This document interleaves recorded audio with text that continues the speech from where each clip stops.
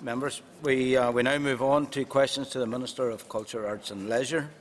Question number 12 has been withdrawn, and I call Ms Claire Sugden. Ms Sugden. Question number 1, please. Thank you very much, and I thank the member for her question. I can advise members that the funding allocation to disability sport NI has no direct impact on the activities of Special Olympics Ireland, which is a completely separate organisation. I can confirm that DCAL provided £459,000 of core funding to Special Olympics Ireland, along with colleagues from FMD, FM Health, DSD and Education, towards a £2.3 million cross-departmental package covering the 4-year period from 2011 to 2015. This package was extended by a further £545,000 for the period of 15-16, and the funding package has enabled the organisation to expand its activities throughout the North and extend its reach in providing sports training and competition opportunities for people with intellectual disabilities. It included support for the athletes from here who represented Ireland in this year's Special Olympics World Games in Los Angeles. The Special Olympics team had one of the most successful games ever, with athletes from the North making a significant contribution to the medals won at the Games, and I'm delighted to report that the team did exceptionally well, securing 82 medals. I'm also proud of the achievements of the 12 athletes from the North who secured 19 medals, including 5 golds, 9 silver and 5 bronze. I'll call Ms Sugden for a supplementary. Thank the Minister for her response, and I welcome that there will be no direct impact on Special Olympics. Coming from a successful Olympic town as Korean were in the recent Special Olympics, Sean Campbell won silver. I do think it's important that the Minister acknowledges that the part that disabled bodied people have in sport. And may I ask, does she have any plans to introduce further money to this sector? Well, thank the member for her supplementary question, and indeed Coleraine has a great heritage in terms of Olympians and Paralympians and Special Olympians, and indeed other and greater numbers of participation in sport generally across the board.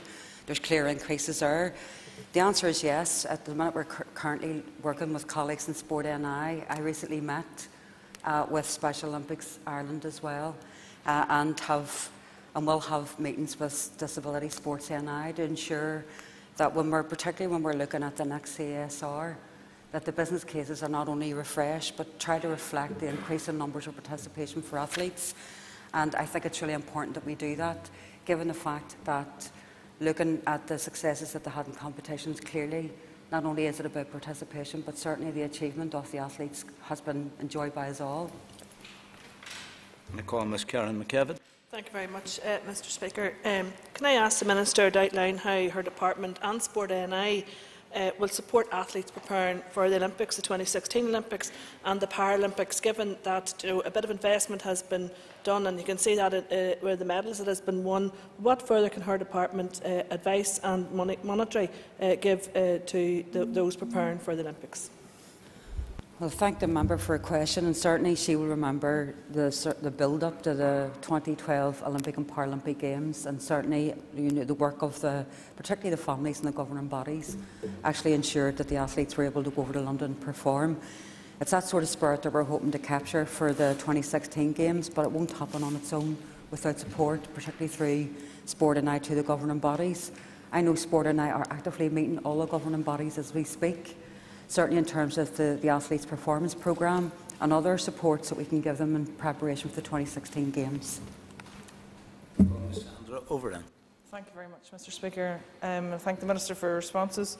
It is recognised that the Minister's budget is limited, but is she prepared to reconsider her existing allocations to the disability sports legacy? Well, certainly the disability sports is one of the protections that we need to look at, particularly within the ALBs. As I said in response to Ms McKevitt, we're currently working with Sport NI and with Disability NI, and indeed some of the other governing bodies who do provide opportunities for people with disabilities. We certainly need to try and ensure that if we do receive additional monies, that we target those who are in most need. Thank you. And I call Ms Katrina Ruan. Cash Deverado, question number 2, please.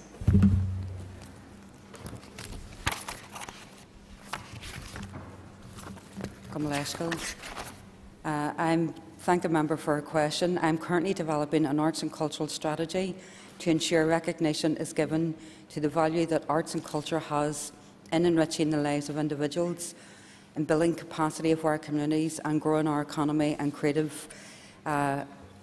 a more inclusive society. I firmly believe that the arts and culture deserve a central place, given their importance in contributing to positive health and well-being and developing skills and confidence on individual levels as well as within communities. Arts and culture are also inspirational drivers for creative industries and make a significant contribution to creating a cohesive society and certainly help in the promotion of tourism. In conjunction with the Ministerial Arts Advisory Forum, I had established DCAL is finalising a consultation document which I propose to launch before Christmas.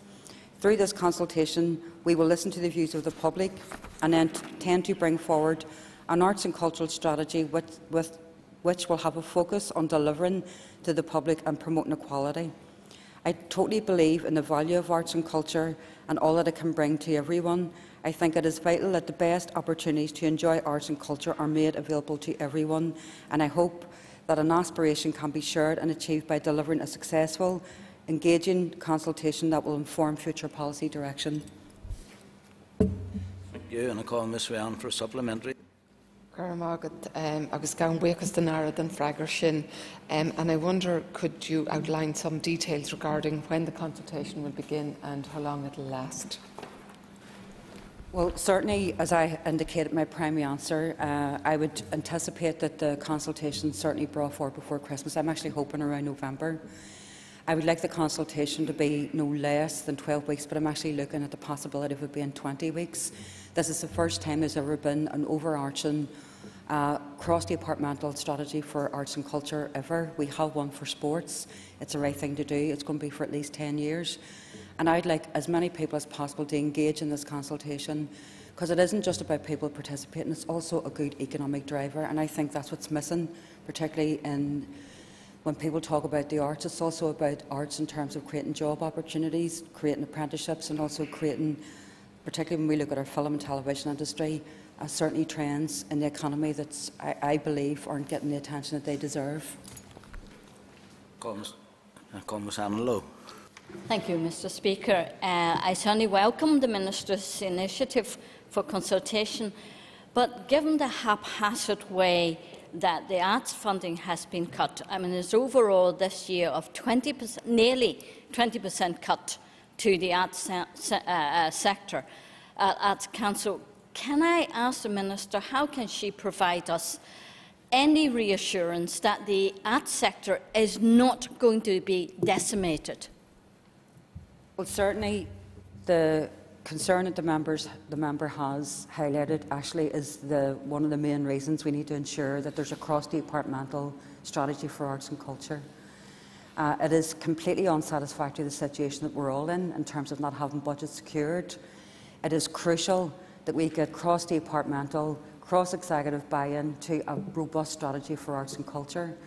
It needs to be properly costed and it needs to be properly consulted, and it isn't. While I did have a focus in terms of the economy, I know the member has raised certainly concerns around intercultural art strategies, which do impact on various departments, but for me it's about embedding the arts within the spend of government from here on, and this is about future-proofing, and I completely agree with the member. We need to have a better security, particularly around arts. Thank you. And I call Mr Michael McGimpsey. Thank you, Mr Speaker. Question number 3.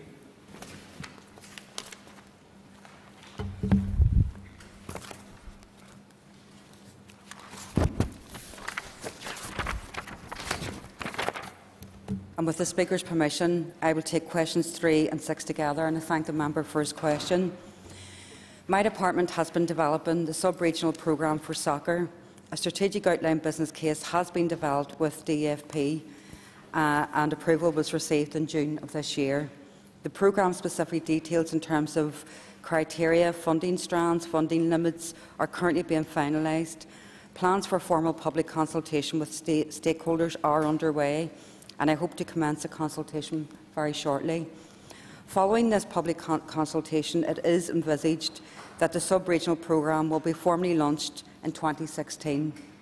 A step through of the assessment process, including the various audits of need, competitions and business cases, is planned for 2016, with capital delivery to be undertaken in the financial years of 2016 to 2018. The forthcoming process for allocation of funding will be a fair, open and transparent process, and will be based on evidenced approach and demonstrated need and investment. Award recommendations will be made based on criteria and projects attaining a high assessment score, and I will approve all award decisions. Thank you, Mr. Speaker, and I thank the Minister for that answer. Could she indicate to us today, while she's still in the planning process, what notional budget she plans to allocate to this programme? Can she confirm the number of grounds she anticipates benefiting from the programme, and when does she actually anticipate monies reaching the various clubs and organisations to be spent on the ground? Thank you. That it's the remainder of the regional stadium money, which is £36 million. In terms of number of clubs, I can't say at this stage, because it all depends on their eligibility and indeed on the criteria.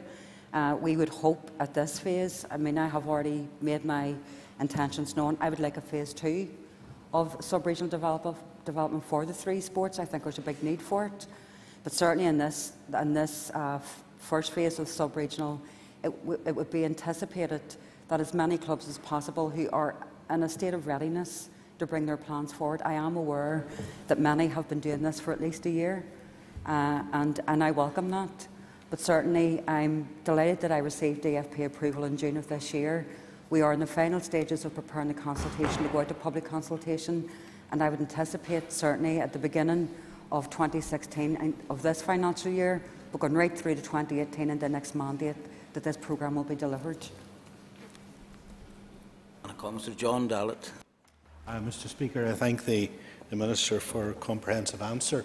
The Minister will be aware that some football clubs are better organised than others, have greater resources.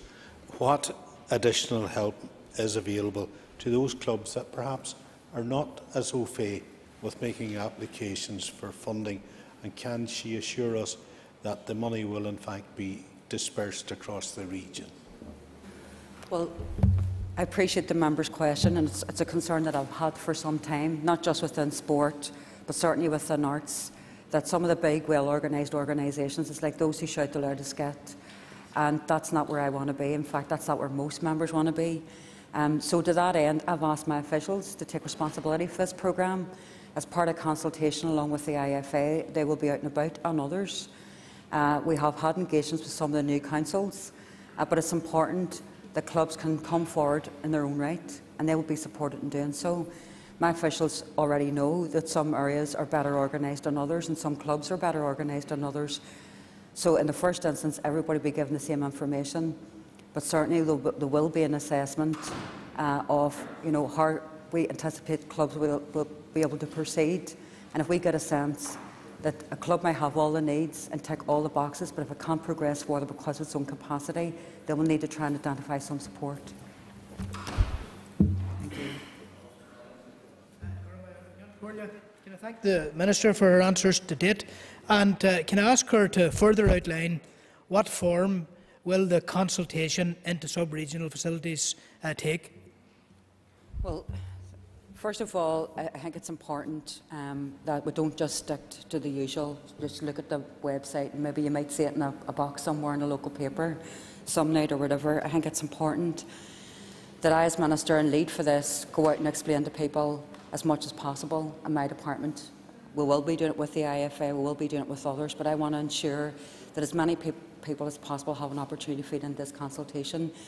Because in response to Mr Dallett's question, certainly Mr Majimsky's question, while this is the first phase of the sub-regional, I do anticipate perhaps phases 2 and 3 for the other 2 partners in the regional stadia programme, and it's important that we get a good profile of where the need is.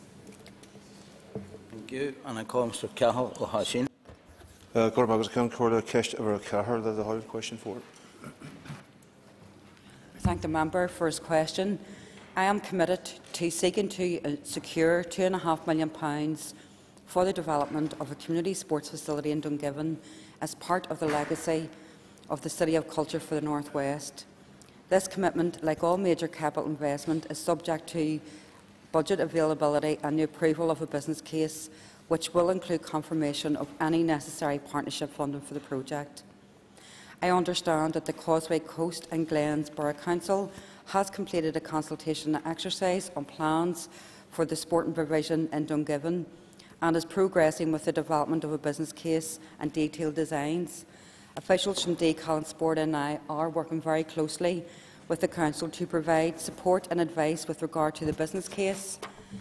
In addition, as well as this, under the Boxing Investment Programme, Sport and I has issued an indicative letter of offer to St Canice's Amateur Boxing Club in Dungiven, and that club also received boxing equipment with a total value of £1,600. In the last financial year, Decal has also provided £12,000 for a range of digital equipment for the cultural hub at Benbrata Community Association through the North West Social and Economic Development Plan. For supplementary. And I know the Minister knows well my personal interest in this, not only this one but also in the North Coast Sports Village, which of course was a partner project. But could the Minister give me some sort of idea of a completion date for particularly the community sports project in Dungiven? Well, certainly, in anticipation of your question, I checked again with officials, and things are very well progressed. I've made a very public commitment at every opportunity about the investment going into the Dungiven area, but certainly there are governance issues that we need to cover, not due diligence. We do need to complete the business case.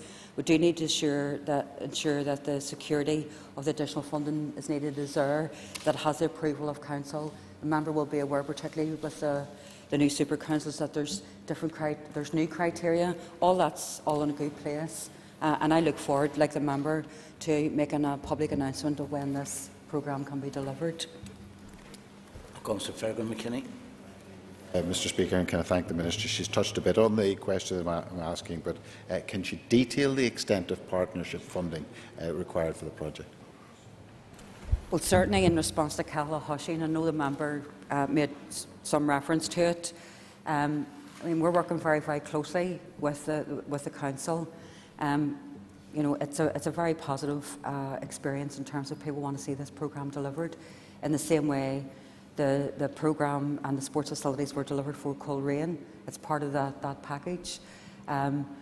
The processes in terms of making sure that the committees and the full Council have ratified the money, that's one process, but as well as that the questions and the queries that are now in the final stages within the business cases are completed before a final announcement is made.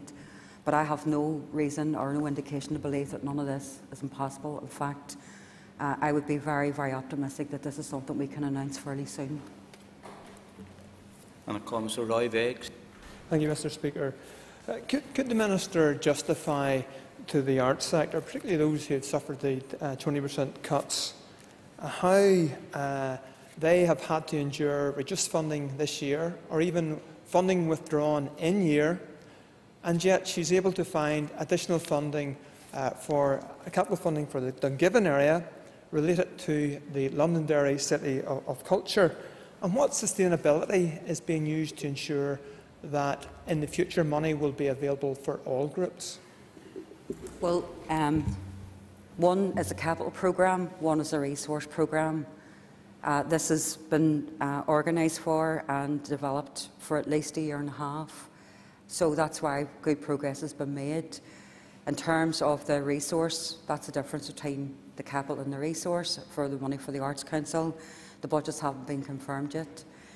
In terms of justifying it, I absolutely can justify it, because the member, even though he lives in the east of the county, in Antrim, he will know that particularly in that whole swathe of the shoreline and indeed in the northwest and particularly west of the Ban.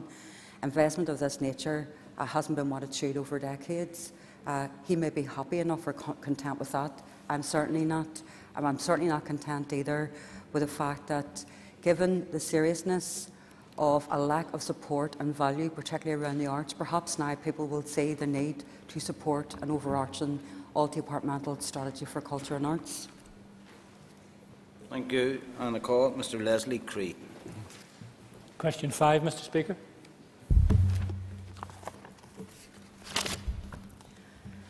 Thank the member for his question. A short list of 8 companies who could provide expert advice was identified by CPD using the RIBA database first. This list was reduced to 3. 3 companies were immediately ruled out as they were already directly involved in the regional stadia programme and projects. Another company was ruled out as they were not available during the period of the review, and a further company did not respond to CPD's request. Of the remaining 3 companies, KSS were deemed to be the most suitable and were therefore engaged by CPD. As part of the process to engage the independent technical expert advisors for the review team, CPD specifically sought the appropriate conflict of interests assurances from the eligible companies in terms of ensuring that any company who had previously worked on the regional stadia programme or any of its constituent projects would be ruled not eligible to advise them of the review team. And a supplementary from Mr. Cree. Again, I thank the Minister for her response, a full response. But is the Minister not concerned that the design group selected had a direct connection to the contractors appointed to carry out the work at Casement? Well, the member will be aware, because I remember the member raising something similar when I went in front of the committee, that this is a very, very small pool that we're dealing with. The connection with this company is the connection of one of the partners who are developing the stadia, and they're connected and they're involved in developing stadia right across Britain and indeed even other parts of Ireland. I don't, and neither did CPD, because as a member will be aware, the power review I deliberately sent it to another department to look at, and I asked for the assurance from CPD, and they sought the assurance and were assured by the response they got. So I don't believe that it's the direct conflict of interest that the member perhaps perceives it to be. Mr. Basil McCrae. Could the Minister tell us what authority she thinks the Sports Ground Safety Authority has? This isn't related to this question at all, but certainly in terms of the authority that they have and the respect they have, there are many people who look towards the Sports Ground Safety Authority for certainly in terms of feedback and guidance. But I mean, if the member wishes to ask me a question relevant to this, I'll try and answer it. Thank you. And I call Mr. Dominic Bradley. Question number 7. As a member of the Culture, Arts and Leisure Committee, he will be aware that on the 1st of October my officials will brief the committee in its role as a super consultee on the findings from the bill consultation.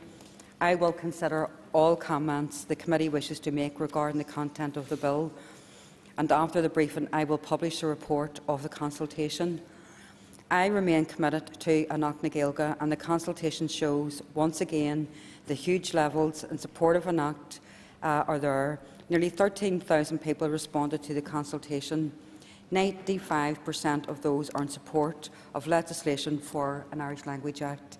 I am determined to progress the bill as far as I possibly can, and I call on all sides of this House to show their support. And I call Mr. Dominic Bradley for a supplementary.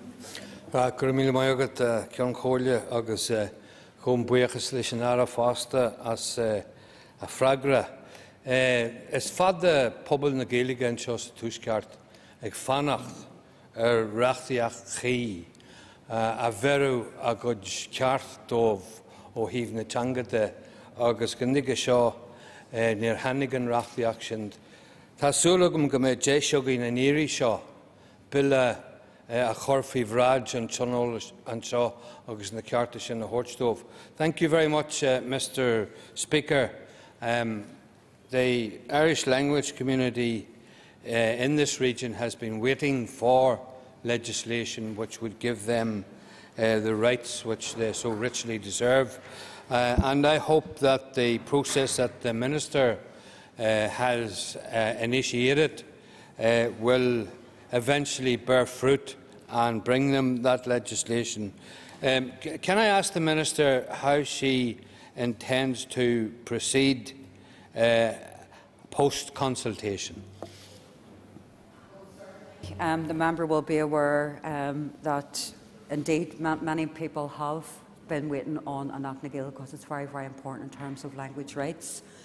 I have met extensively with people as part of the consultation process, and indeed many people throughout this sector and all different sectors. It is incumbent that we get, and that I certainly receive, cross-party support to have this brought in front of the executive. What I have said to people, particularly who are lobbying for this, my door's wide open. It always has been. I am one of the advocates for this. Perhaps people, I'm not suggesting the member does this, but perhaps people who've yet to be persuaded of the need of an Gaeilge could talk to the people whose parties are in the executive about trying to convince them to support this. Because I think it would be something that people would certainly see as a sign that people have moved on politically and recognised that the language doesn't belong to one section of the community, it belongs to us all. And I believe certainly that an Irish Language Act is well overdue, and certainly for generations who are waiting on language rights, it would definitely be a sign that this place is moving in the right direction. Mr. Martin and Mueller. Gurmahirach John Corlia, Boilam Tresley, Le Gacro Darch, Dominican Shin, I can catch Boilam Occur in Ira, Female, Wooher Wallen, New and Harda, and Yay, August Fee, Teichment, the son, Ganter, Indak Tacker, Kursi Gilliga, could Jenny hear at the Janta Aki, Le Takiak the Isle, Unfubble Ella. Mr. Speaker, I want to, of course, agree with Mr. Bradley, but to ask a minister, and she talks about trying to achieve support from across the community. I was on the Lower Newton Ards Road yesterday in a community centre, a church centre, and there was an exhibition there on the Irish language, and I wanted to ask the minister, of course we welcome that, what steps she has taken or is taking to try and achieve support right across the board for an Irish Language Act. Well, the member rightly points out that the language is cherished, it's supported and it's enjoyed by members right across the community, and that goes right throughout communities, including different churches. There's an unhealthy assumption that once people hear of a percentage and support for an Gaeilge, they assume that they're all from one side of the community. I can tell the member that responses in the consultation for an Gaeilge came from right across the community, and for me that gave me heart, because at times the Irish language, particularly in this place, has been the subject of some very offensive commentary. And right across the community, people are saying, right across churches, people are saying, an Irish Language Act absolutely threatens no one. The language belongs to everybody. So I know within that 95%, there is overwhelming support from everybody in the community for this to be brought forward. And the responses in the consultation, when the report is published, people can see that for themselves. Thank you. And I call Mr. Alec Maskey. Question number 8, please. Thank the member for his question. The recent success of boxers from the north at major competitions once again highlights the strength of the sport. I would like to take this opportunity to congratulate Paddy Barnes, Michael Conlon, Carl Frampton and many others on their recent success. Moving on to criteria for funding, I can confirm that affiliation to an internationally recognised governing body is the standard required for the majority of Sport NI's funding programmes. This ensures that a club's activities are independently regulated and adhere to clear and consistent standards of safety, coaching and child protection. The importance of this has been demonstrated in the criteria for recent boxing investment programmes, which states that clubs must be affiliated to the Irish Amateur Boxing Association at the time of the award, and that this upon receipt of a final letter of offer. The aim of the programme, which received lottery funding of £3.27 million, is to help boxing address the needs of local clubs around development and sustainability, the provision of suitable facilities and the provision of boxing equipment. But I'm sorry, that's the end of the period for listed questions. We now move on to topical questions. And before I move on, can I inform members that questions 3, 4, 5, 7 and 10 have been withdrawn. And I call Mr. Jim Allister. In regard to the sporting affiliation regime which the Minister supports and which currently prevails in Northern Ireland, what is the pathway for a young Northern Ireland athlete who aspires to represent Team GB in the Olympics to be able to do that? What is the pathway presently for that? Well, certainly in the last Olympics in 2012, the teams were called GB in Northern Ireland. That's what their official title was. However, it's up to the governing bodies to bring forward and recommend athletes for those competitions. The governing body for boxing on Ireland is the Irish Amateur Boxing Association. The governing body for England is the English, same for Scottish and same for Welsh. And I mean, that is, I'm assuming the members talking about boxing, that is the pathway in which they bring forward.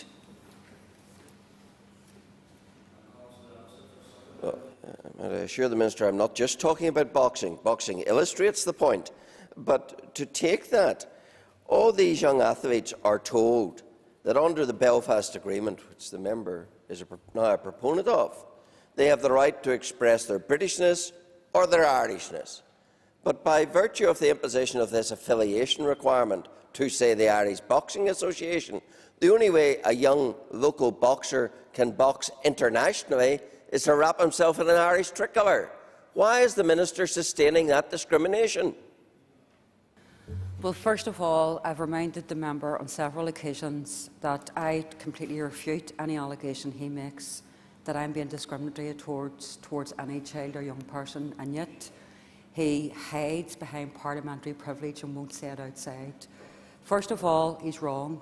It isn't. I mean, the Good Friday Agreement, which I have been a supporter of from its inception, does promote the identity in terms of if a person wants to identify themselves as British and Irish or both, they're entitled to. It's the governing bodies, it's the rules of the governing bodies, and the sports governing bodies for each of the disciplines who provide the rules. It isn't down to the Good Friday Agreement, it's down to the rules of the governing bodies, and they are governed by world or renowned organisations. So I would suggest that if the member insists on providing information that is factually incorrect, then he needs to ensure that he is given the families who are coming to him for support the proper information. And I call Mr. Basil McRae. Thank you, Mr. Speaker. Can I acknowledge the generosity of the Minister in her press release regarding the Commonwealth Youth Games athletes? I think it's an admirable thing that she's given congratulations to them, and I realise that there are some political issues, but she's done a very good job. Could the Minister tell me if her department is involved in any way in the preparation of the bid to bring the Commonwealth Youth Games to Northern Ireland, and if so, if there's any update in progress? Well, first of all, I have, from coming into the department, been very, very clear and very consistent that regardless of the athletes and how they describe themselves in terms of national identity, they've got my support. If they're from here, they've got my support. How they describe themselves in terms of their political or religious affiliation, for me, is academic. And I believe that most people in this House are like that. I have supported the Commonwealth Youth Games bid. I have met with the Council on several occasions. The difficulty for me is, and to be frank, and I'm sure the members are aware of this, that when it comes to major sporting events, it's within the gift of Daddy to promote this. I understand that the Daddy Minister, who's now resigned, before he did give support for this event. I know that officials are all talking to each other about trying to make sure that this bid actually happens. But I'm certainly keen to give support for this because I believe this would be a great opportunity for children and young people. Call Mr McRae for supplementary. I do acknowledge the Minister's even-handedness in this, and I wanted to put that on the record. And I do realise that it is primarily DETI that are taking the lead on the matter. But would she be aware that there is concern from the Commonwealth Youth Council that failure to agree a bid by the Northern Ireland Executive by the end of September means that we may lose this once-in-a-lifetime opportunity? And could she undertake, perhaps, to write to the departments or whatever to encourage them to support games, which I think everybody thinks is a good thing? Absolutely, and that's already in progress. We're actually writing to the Acting First Minister at the minute and the Minister for Finance and Personnel. But as well as that, we're working with officials in those departments, because I am totally uncomfortable with this. We all looked that Commonwealth Games Council in the face and said we'll do our best. At the minute, I can put my hand on my heart and say I'm doing my best. And I will ensure that not only will I do my best, but I'll go that bit further. Because if the bid is successful, everybody will certainly claim their credit. But if it's not, I want to ensure that I've done everything I could to try and have as much support and resource and attention given as possible. And I don't believe we're there yet. Hopefully we'll have this concluded within a week or so. But certainly, and the other aspect of it is, it would need to be cleared under urgent procedure, because as a member is aware, there are no executive meetings happening at the minute. And I believe there's an example where children and young people are going to be penalised for something that's well beyond any of their doing. And I'll call Mr Oliver McMullen. Can I thank the Minister for statement so far? Can the Minister give us an update on the progress of the decade of centenaries? Well, certainly, in March 2012, there was an announcement that we would bring forward a decade of centenaries, in terms of the executive, from 1912 to 22. And within that, we're looking at certainly areas like the First World War, Battle of the Somme, 1916 Rising, Sign of the Covenant, limited suffrage for women, the Irish Volunteers. There's many issues that we were going to cover and will cover. The important thing is that it isn't open to interpretation, it's based on historical fact.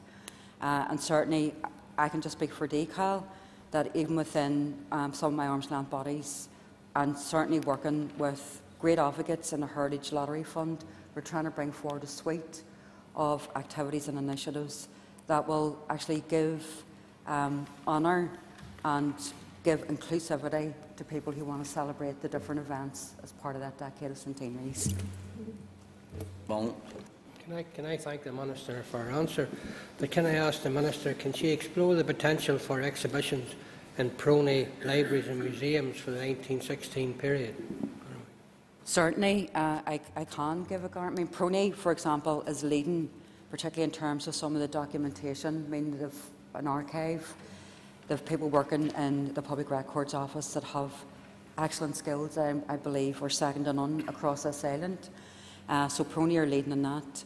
And within the DCAL family, we're working very closely with museums and extremely closely with libraries, because libraries are based in most communities, and it's really important that if there is a possibility to have exhibitions that can be brought around libraries, that we exploit those opportunities, and that may engender some conversation, some inclusivity, particularly for young people, and particularly for people not so young, who want to, hear what people have to say, but also, look at the historical facts and actually use it, perhaps, because I know in other events some of these have been used as a way of trying to bring forward some good relations, particularly in communities that have been hard-pressed.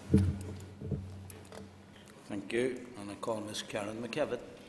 Thank you, Mr Speaker. And my question has been already answered, that one I had prepared, but it was going to be about the Commonwealth Games. But I will ask the Minister, could she update the House on the stewardship of Sport NI as a body?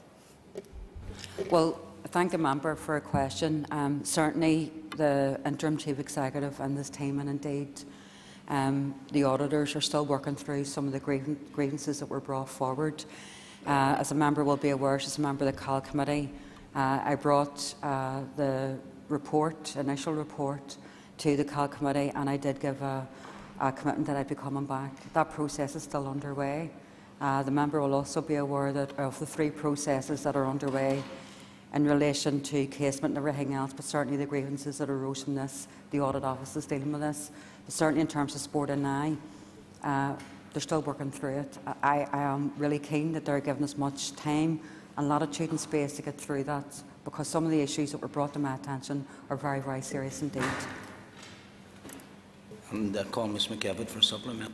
Thanks very much. I'm sure the Minister agrees with me that that until this situation is resolved, there's a lot of our sport bodies and volunteers that are involved in sport who they're the big losers in all of this. But could I ask the Minister, would you be in a position to be able to enlighten the House on where the board actually sits at the minute and what responsibilities the like of the volunteers are actually losing out on? First of all, I haven't had any indication that anybody has been impacted in terms of support as a result of this, because I've asked that question. If anything, Sport NI enjoys a lot of loyalty and support from throughout the community. So no group has been impacted at all by an internal matter for Sport NI, which is, in a sense, it's a good thing. However, the public confidence and within Sport NI has been tested. But I think people, certainly the action that I initiated, people were assured by that.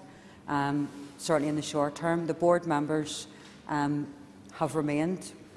The ones who didn't resign have remained, and fair play to them.